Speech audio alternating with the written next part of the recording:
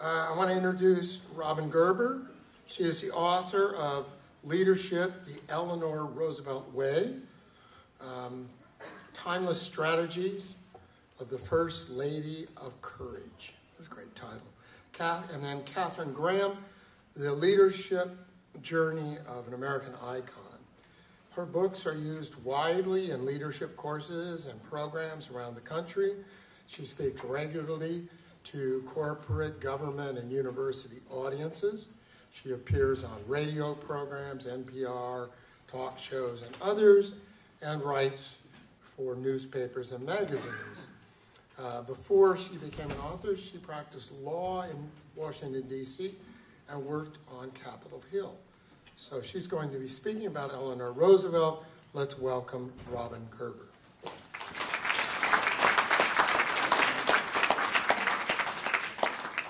Like I engineered that break for everybody? And a second introduction. It's my specialty, not really. I'm so honored to follow you, John, that beautiful and moving talk. Thank you. Thank you. Welcome back from the long line in the ladies' room. We'll be liberating the men's room later. Sharing it at least. Right. Just over a week ago, we were riveted by Christine Blasey Ford sitting in front of the Senate Judiciary Committee, sometimes in a trembling but powerful and moving voice, speaking of her abuse by Brett Kavanaugh. And then something extraordinary happened. And I'm not talking about the so-called FBI investigation. Now, thousands of women called hotlines, sexual abuse hotlines, and domestic violence shelter. And thousands more who we don't even know about talked for the first time about their abuse to their friends and their family. She gave them voice.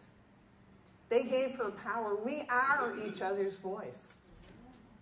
We are each other's courage and inspiration, and we move each other to action. And you know, that's what Eleanor Roosevelt and all the great women activists who came to Washington during the New Deal, that's what they did too. John did a beautiful job of letting us know what a human being Eleanor was. We think of her today as an icon. How could anyone be like Eleanor Roosevelt? But the truth is, she was not a saint. She wasn't a superhero. She was as scared and insecure as all of us.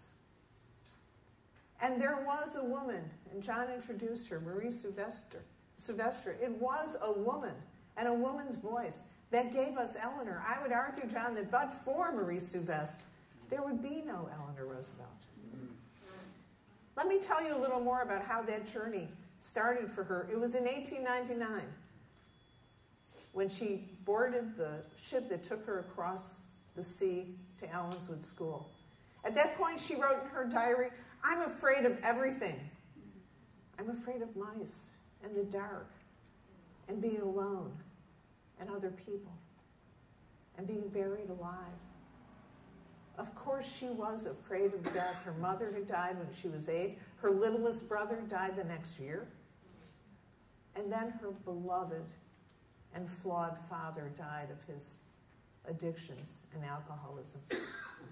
And she went to live in this very severe but chaotic house of Grandmother Hall, where she had 4 adult aunts and uncles.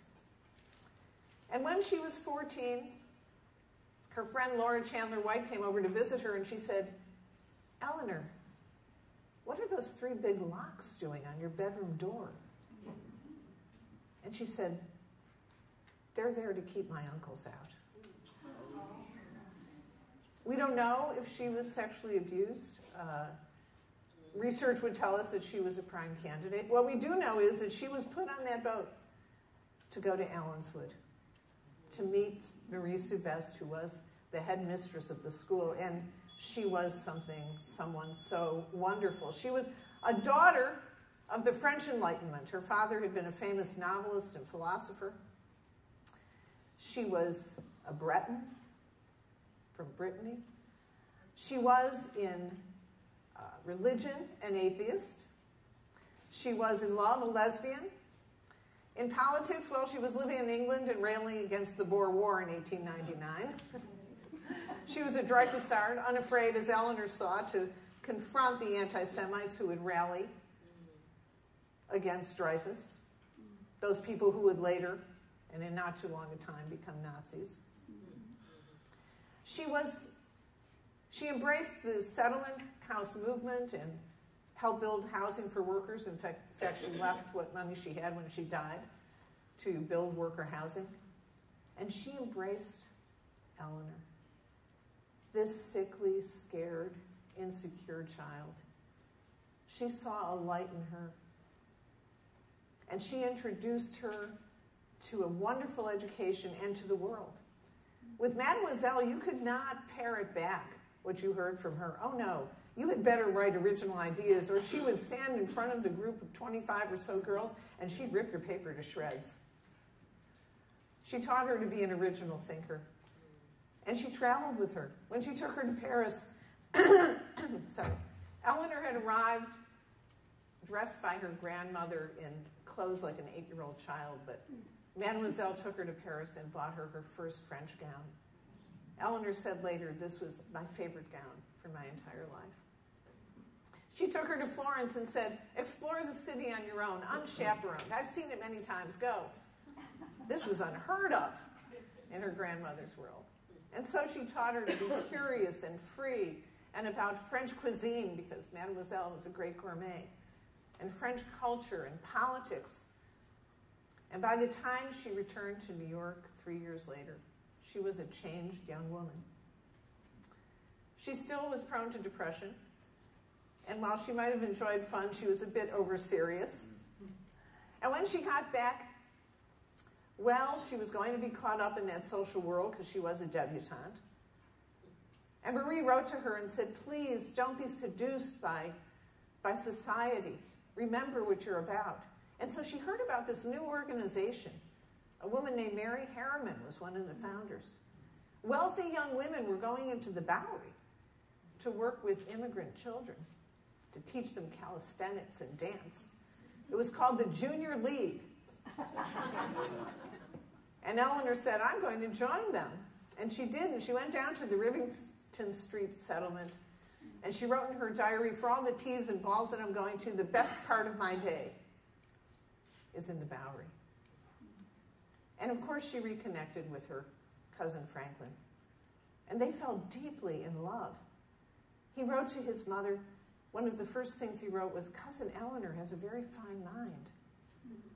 And so they talked and talked, and one day she said to him, come with me down to the Bowery.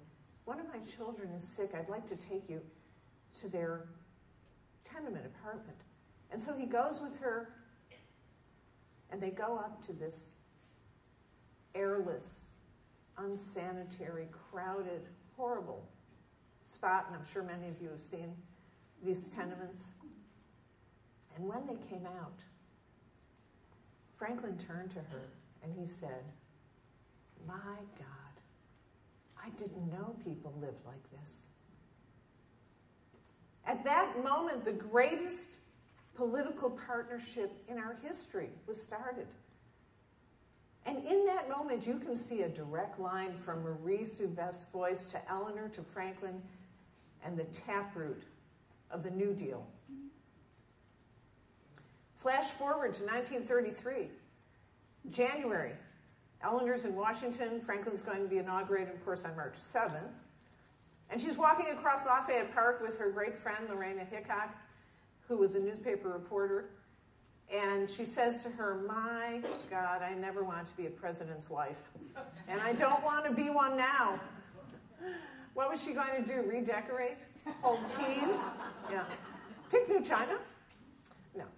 She had to find a way to live her moral purpose through this job, to have her voice come through to women, most concerned about women. And so she goes to a publisher and says, you know, I'd like to write a book. A few academics in the crowd here, right? You'll appreciate this. Says, yeah, I'd like to write a book about 40,000 words, and I want to bring it out in 2 months. time for the election. And there was no ghostwriting, by the way, for Eleanor. No, she wrote everything herself. And so she does. She writes this book, and she aims it at the women of America. And some of it is, after all, it's the Depression, how to feed your family with very little money, how to raise your children. But then she talks about how you shouldn't be afraid as a woman to go out and work, that we should be free to do that, and support unions, and boycott businesses that aren't doing the right thing, and get involved in politics. If we could ignite the civic duty of women, she believes that will change the country. And she calls the book, It's Up to the Women. You can still get it, and when you read it, you can see she's talking to herself, too. It's up to me, it's up to all of us. It's kind of manifesto. And of course, she doesn't stop there, no. Lorena has another suggestion for her. She says, Eleanor, how about having a press conference? No First Lady had ever done that. And just invite the women reporters. And Eleanor thinks, well, yes, this is right. I want to speak to the women. The women reporters will translate what I have to say in the best possible way. And so she schedules this press conference for the Indian Treaty Room 3 days before Franklin's first press conference. She loved that story. And she's kind of nervous because she's doing something no one's done before. So she brings a box of candy, and the women come in, and there's not enough seats, so some of them have to sit on the floor. And the men are watching from the door, and they say, oh, look at them. They're just a bunch of docile news hens. This isn't going to last a month. And Eleanor offers a piece of candy as people come in, and the ice is broken. And, well, those news conferences lasted the entire time that she was in Washington. She held 368 of them, almost one a week, to get her message out. And she said to those women reporters, you must speak to the women in America about politics, about policy, about what's happening here in Washington. Of course, she also wrote. Her voice came through her writing.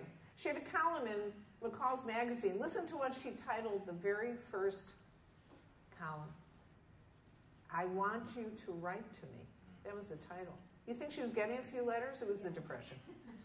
That month, she got 300,000 letters because she said, write to me about your problems, of course, but also tell me what you think we should do, because we don't know everything here in Washington.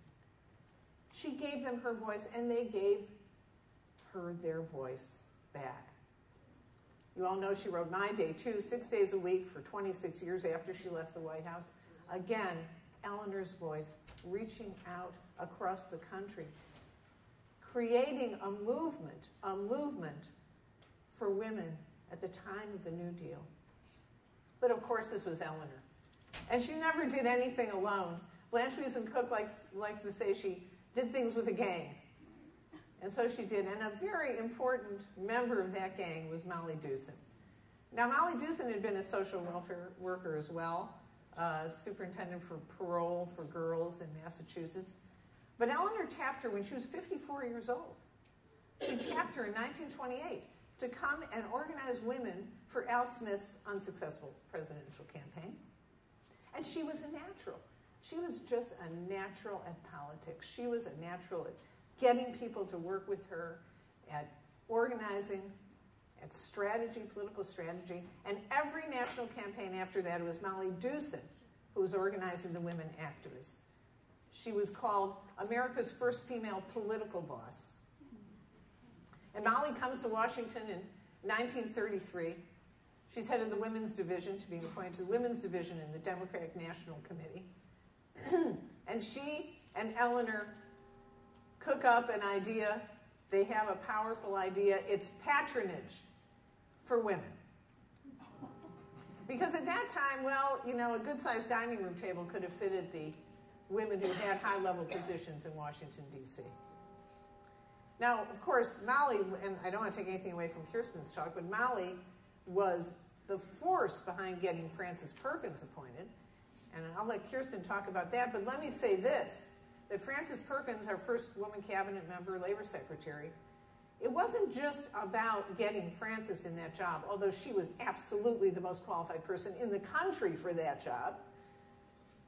It was the idea that if a woman could be a cabinet member, then a woman could be on the Supreme Court, and an ambassador, and another cabinet member, and in every high-level position in the country.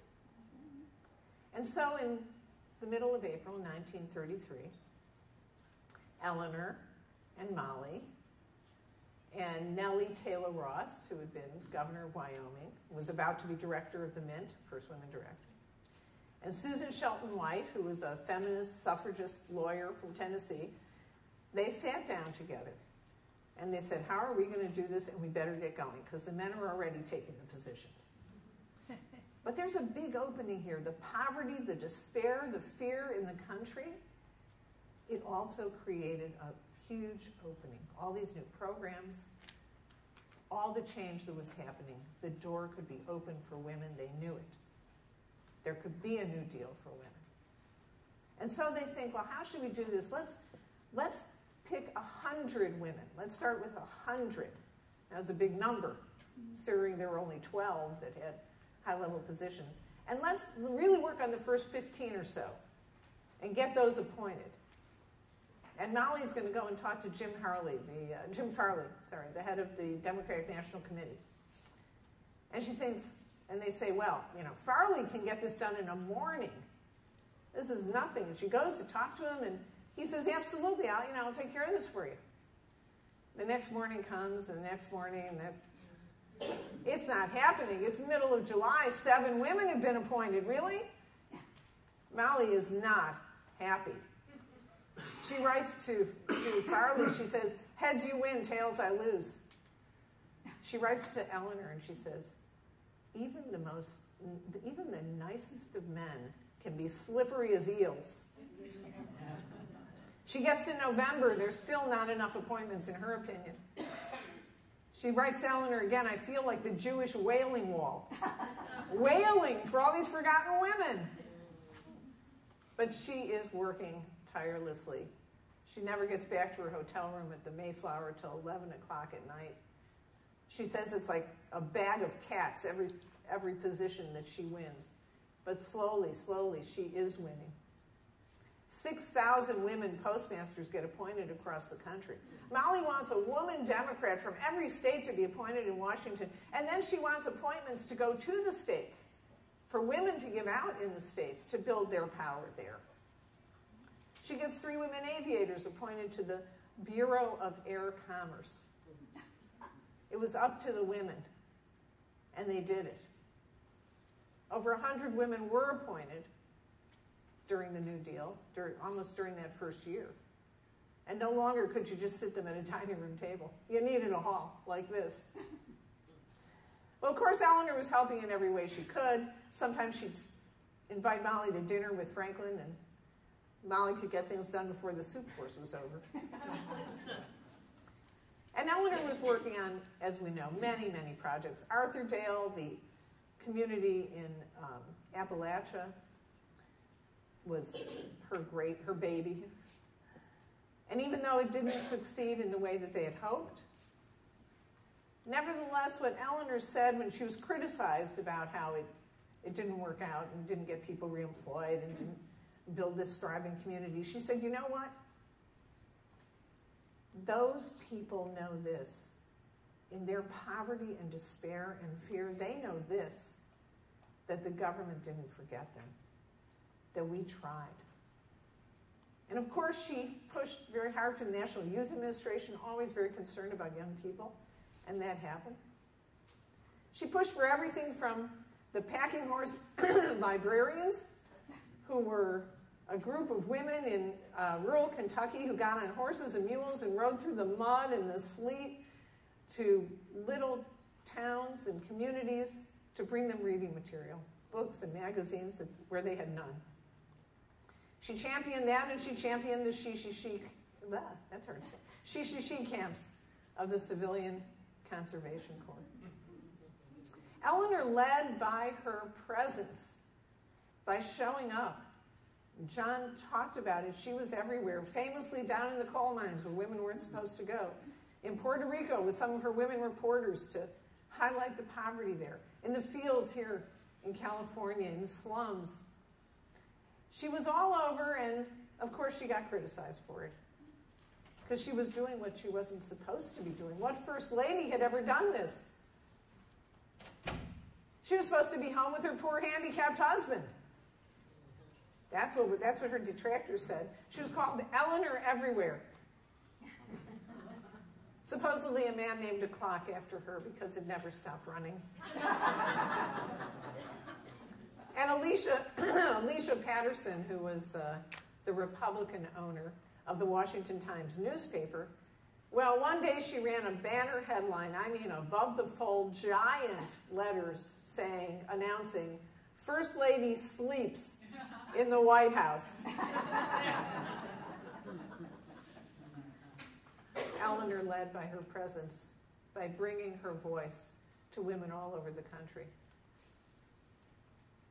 She said, every time we shirk taking action or making up our minds, it weakens our spirit and our ability to be fearless.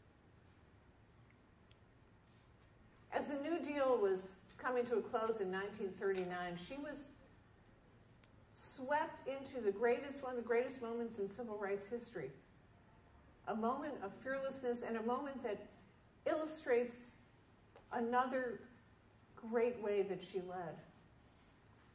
It was the spring of 1939, and Howard University in Washington, D.C., the historically black college, was having a fundraiser, and they had invited the greatest contralto singer in the world, Marian Anderson. Toscanini said, a voice like hers comes along once in a century. And she had sung in Buckingham Palace and the White House. And they wanted her to sing in the best venue in Washington, which was the Daughters of the American Revolution, Constitution Hall.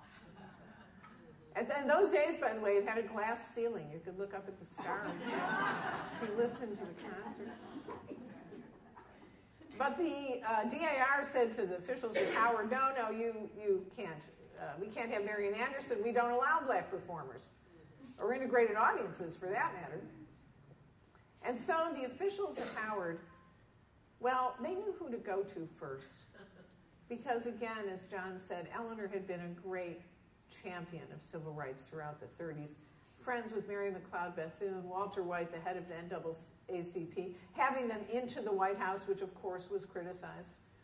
Working on behalf of the one piece of federal legislation that the NAACP wanted.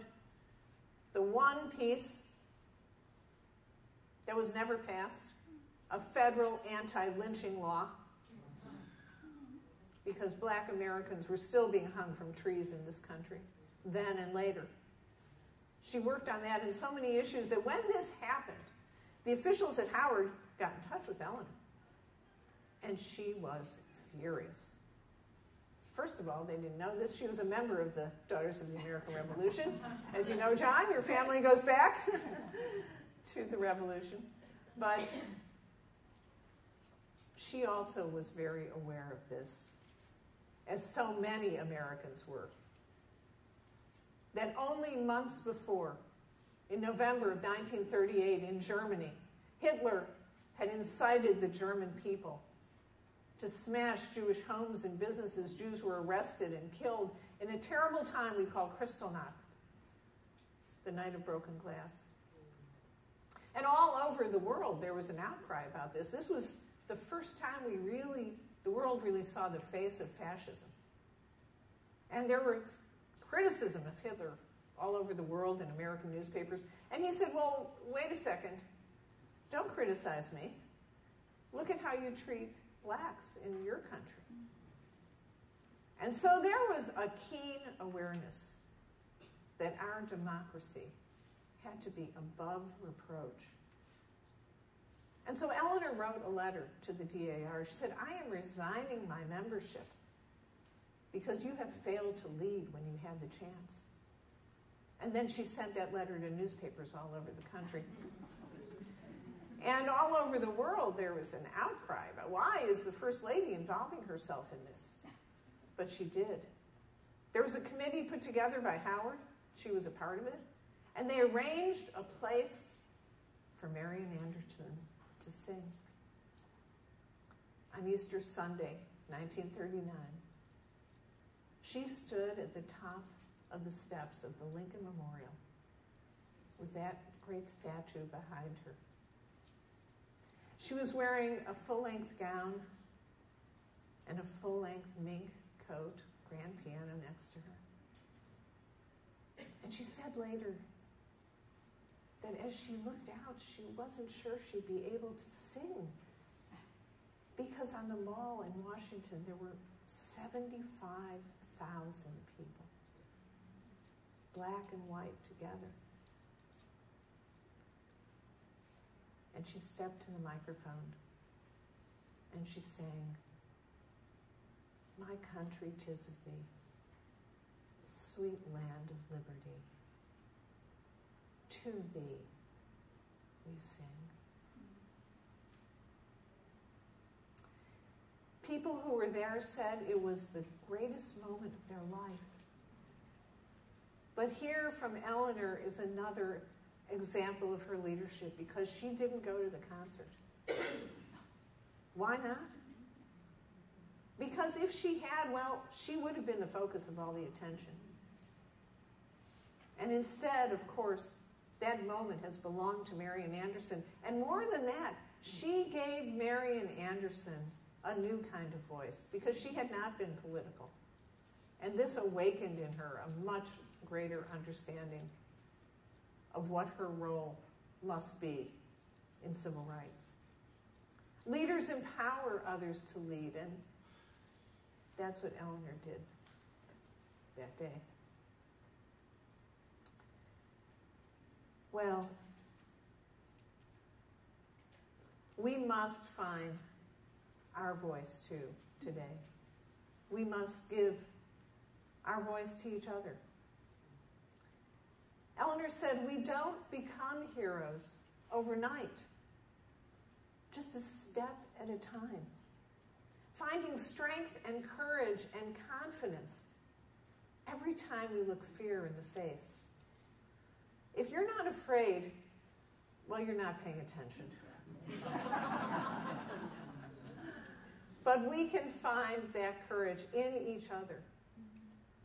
We can find that action within ourselves. And Eleanor was such a great person of action and inspired action in others. She said, courage is more exhilarating than fear. With that courage, with that exhilaration, we can again ignite a new deal. Thank you.